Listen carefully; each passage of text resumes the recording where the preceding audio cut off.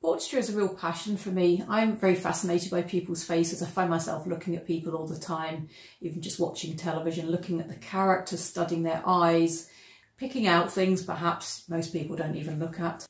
I love working in watercolours, that's my chosen medium. I do work in acrylics and oils, but I love the fluidity of watercolours, the transparency of it, the way you can build up layers of colour. You can get sweeping washes, but also a fine detail. My name's Rachel Drake, I'm an artist based in Scotland, and the painting here behind me is of my partner Donald. Doing this painting was a real joy because there was no pressure, it wasn't a commission. I was purely painting it for fun because I wanted to do it. The main focus for me is always his eyes because he's got the most beautiful green eyes.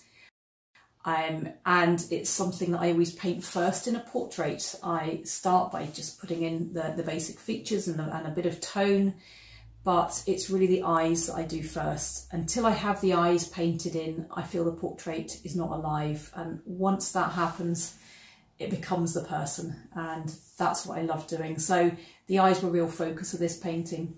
I was interested in actually picking up all the details of his face. This is a man who's travelled a lot. He has got a long career behind him. He's got a lot of character in his face, and I really wanted to try and portray that. Try and get all his character lines, which maybe he wasn't that happy about, but I tried to do a very truthful portrait. This is what he looks like, and I'm not going to leave anything out.